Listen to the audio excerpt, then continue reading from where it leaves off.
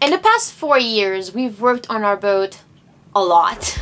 From doing exterior and structural work to renovating pretty much the entire cabin. If you've been following our journey, then you know how much we've been working on our boat, transforming a little tiny sailboat to basically our dream home. And if you are new to our channel, then you can go ahead and click that binge watch button at the end of the video to see how far we've come. But we didn't see the need to stay in a single place and do the whole refit at once. So as soon as she was ready to sail, we left the dock and took off into the Caribbean and spent the next 4 years progressively sailing and working on the boat, spending time in some really beautiful places, and then hunkering down for a month or two and getting some work done when we found the right materials and the right time.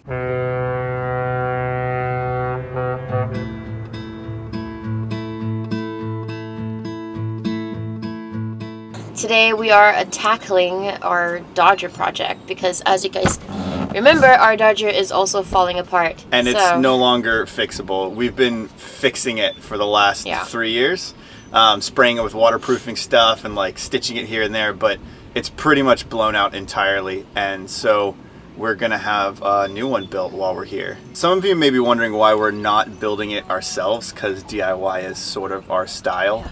But we could buy the sewing machine and we could buy the kit and the templates and stuff from Sailrite. We could spend a couple of weeks putting it together. I don't think we'd do as good of a job. Like, there's no way. No. We would get it done. But yeah, between the sewing machine and the materials, we'd probably be spending close to $1,500 to $2,000 at least. And for another $1,000 or so, Mike's building it for us. And that includes a panel off the back. So he showed us pictures of the work he does. It's fantastic. Yeah. He's gonna be doing it in less than a week, and in the meantime we can tackle all the other projects that we have to be doing ourselves. So for sure. It's gonna save us 2 or 3 wees. So that to us is a pretty fair trade-off, I think. Yep. That's just it popped out of here. Oh, see? Wow, yeah, that is just I think it's time for a new one, eh? Yeah. Jeez Louise, yeah. I mean, it's 15 years old. And do you want help taking it off? You can make me work. You better just sit back, have some coffee, relax. Does not happen very often. I know, it just feels so weird to just be sitting back. I think this actually might legitimately be the first time, because like we had the guys weld these tubes up, but like we still installed it. Like they brought it here and set it on the dock, and we're like, thanks. See ya. But yeah, for real. Off because.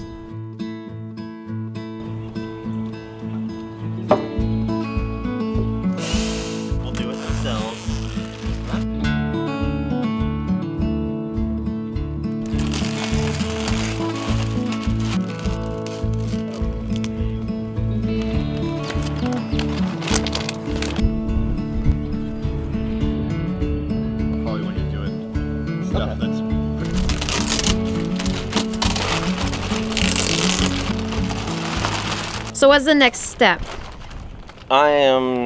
Next step is me sewing up the top, and then I'm gonna bring the top out, put it on, and then pattern basically the enclosure. Let's just call it the enclosure of the Dodger. And then we need to take it off. It's like zip, zip, slide that bit out, zip, zip, slide this bit out. Yep. No, that's fine. I like the end cap's really.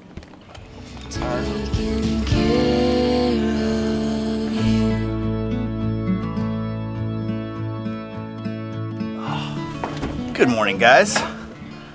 Mike is almost finished with our Dodger. So this morning we're gonna head over to his shop and see what he's got going on.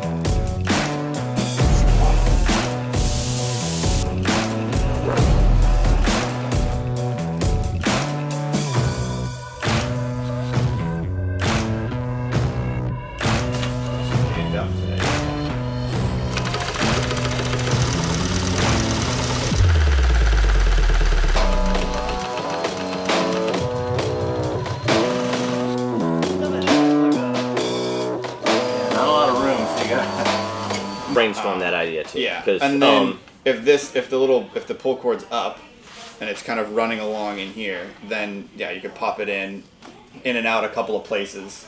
Yeah, I'm going to give us a little bit of room, so maybe around there. And yeah, like a bit of adjustment. Well, Mike is definitely what we would consider a true artist. We've seen some of his other projects, and you can tell he's very passionate about the work he does. Yeah, and what we like about working with him too is that he is very open to new design ideas, and he likes to challenge himself to less standard projects. So working with him with the projects for Uma is going to be pretty interesting.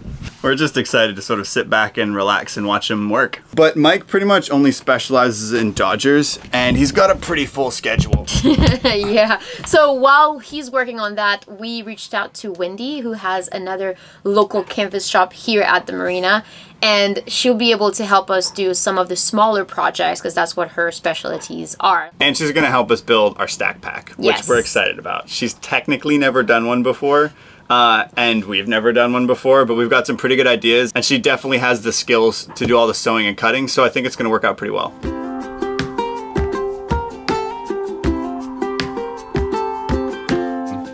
then kind of comes back up. I was thinking this is a super solid thing you can attach.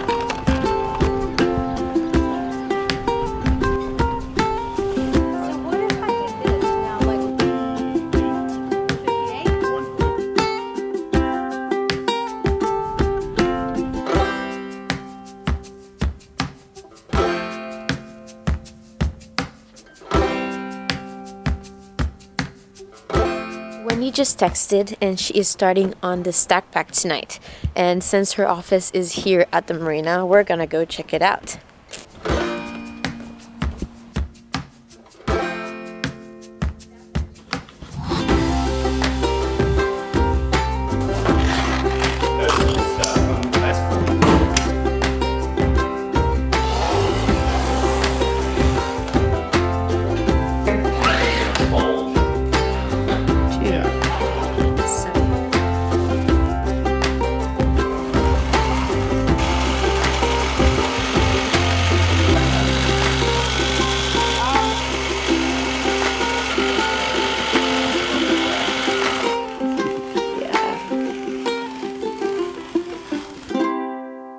Well guys, Uma's having her fitting today.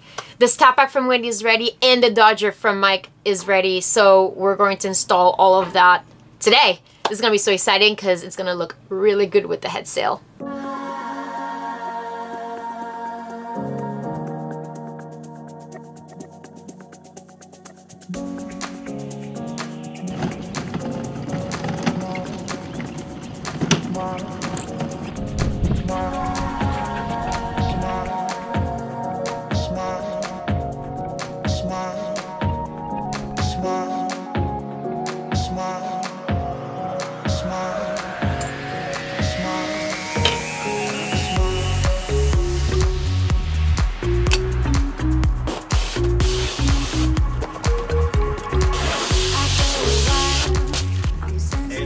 Way better than Stratoglass. Like I feel like I could put my arm through.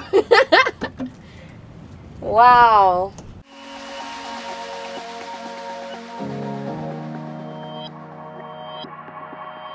Oh, there's Wendy. Here we come. It's all coming together in one day. Hours, right? Yeah, within like 2 hours. Dodger's done. Head sails up. Nice. Stack pack's looking pretty good. What do you think, Wendy? Look at all that. I think it's awesome. Look at all the window that you have. You know, you don't have that of a regular Dodger. You have all the fabric. How are you doing? Looks good. It does, doesn't it? It looks really good. Now we're gonna have to paint our boat so it matches. Oh, yeah. All right. So keep going with the end if you want.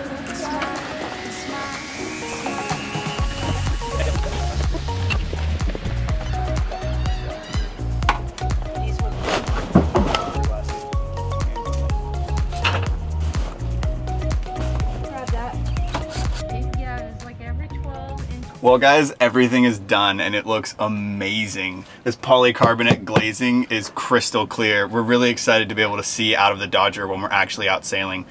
We also had Mike make these little protective covers in the back that we call wings. It's where we pretty much spend all of our time on passage, and before all the rain and junk would kind of come in here on your shoulders. So now we have this sort of protective bubble to hang out in. Mike also made covers to protect the polycarbonate when we're not out sailing so that they'll stay crystal clear for a lot longer. Because of our main sheet placement comes right across here in the cockpit, we can't actually build a full enclosure, which we wouldn't really want anyway. We like having the main sheet here. It makes tacking in and out and single-handing the boat really, really easy.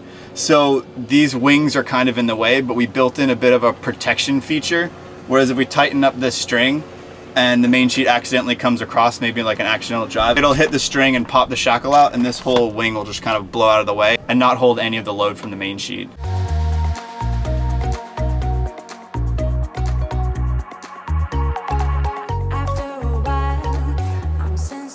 The stackpack also looks so good. Wendy did such a great job turning our ideas into something that looks and functions really, really well. The inside of the stackpack is super reinforced, and the zipper is the biggest zipper I've ever seen, which makes sense because the zipper usually is the first thing that breaks. So it's nice that all the parts in the stackpack will last for a while. We also kept the same lazy jack that we had before. We just looped it around the reinforced batten that's are on each side. And it's gonna be really nice to be able to just hoist the mainsail and just drop it instantly without having to remove any covers or any lazy jacks out of the way. And keeping it covered all the time wherever we're at the dock or at anchor is definitely going to help it last a lot longer. So with the stackpack and the Dodger and the head sail, it's like Uma has a perfectly fitted suit and tie.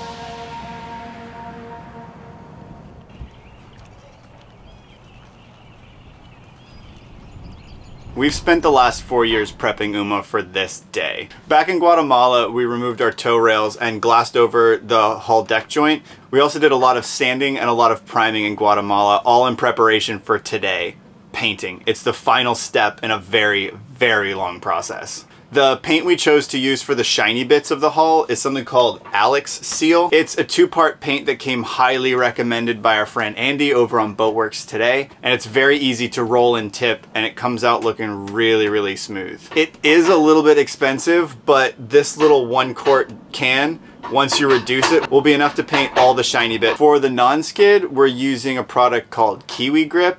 It's also very, very easy to apply and tint. We actually got ours tinted in Home Depot. We just added a little bit of black to it to sort of match the very light gray that the Alex Seal was tinted to. And everyone we've talked to who have used it absolutely love it.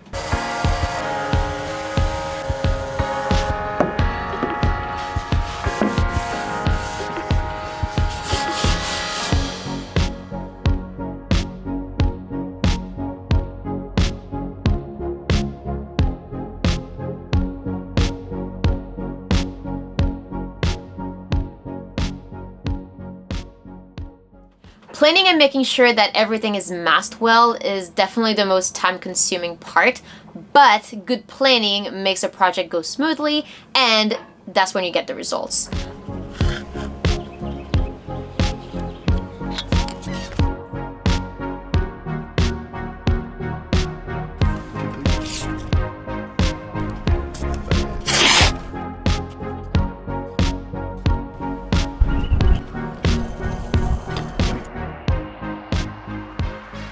Because Kiwigrip skins over pretty quickly and everything gets tacky, the technique that we found that works the best for us was to brush the paint and then roll it to get the texture. The thicker you brush and roll, the thicker the texture is, obviously. It's important to peel off the masking tape like less than a minute after you brush the texture on. So it's definitely a two-person's job, and in our case, Dan brushes and rolls the paint and I would go behind him and peel the tape off. We're going to work in smaller square foot sections at a time, and we're just gonna feather everything and blur them together, but we're just gonna do the exact same process for the entire boat.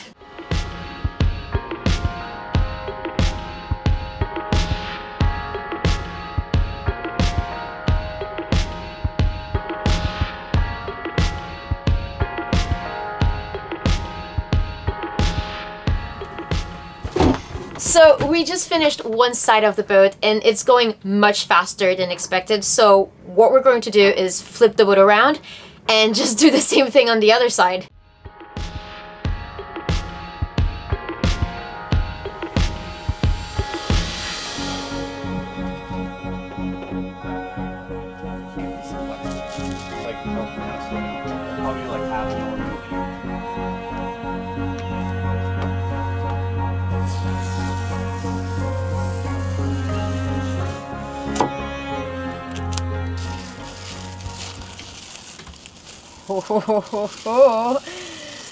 That is officially the last piece. We are officially done painting the boat. Oh yeah. Wow. She looks so good. We were not expecting to finish this in one day. We had like all the plans to do half the boat one day, and then tomorrow we would do the other half, and then the next day we would do the cockpit. And then we just started going, and we just found the method that works, and it just kept going and going, and now it's sunset and we are done. Boom!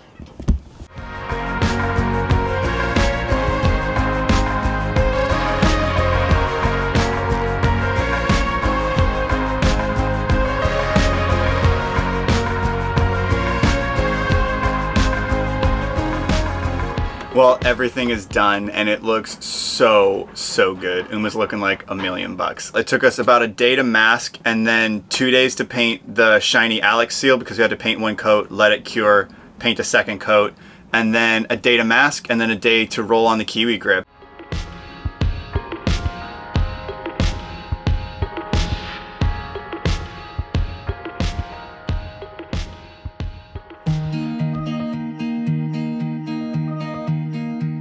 Well guys, things are coming together pretty nicely.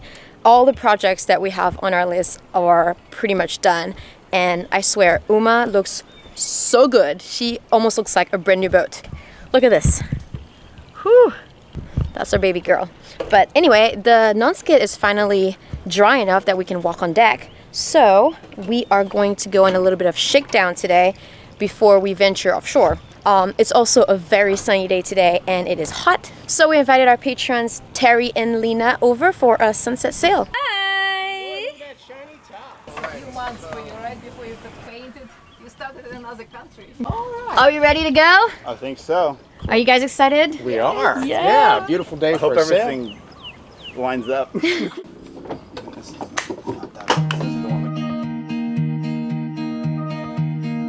Nothing I can say to make it right. We had our share of troubles and we couldn't fight no more. We couldn't fight no more. I know that I'm the one to blame. I gave it all away and I've got no claim to your heart.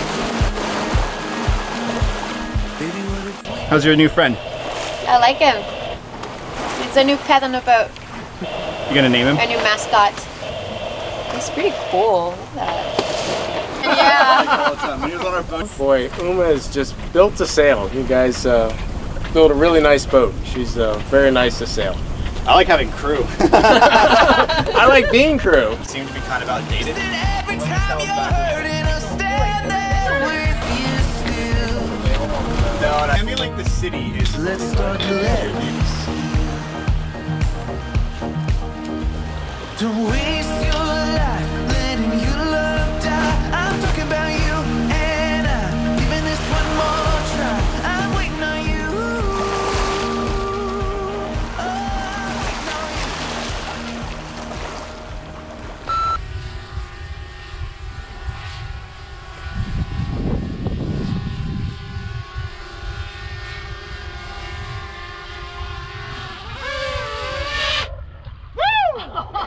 Give me some!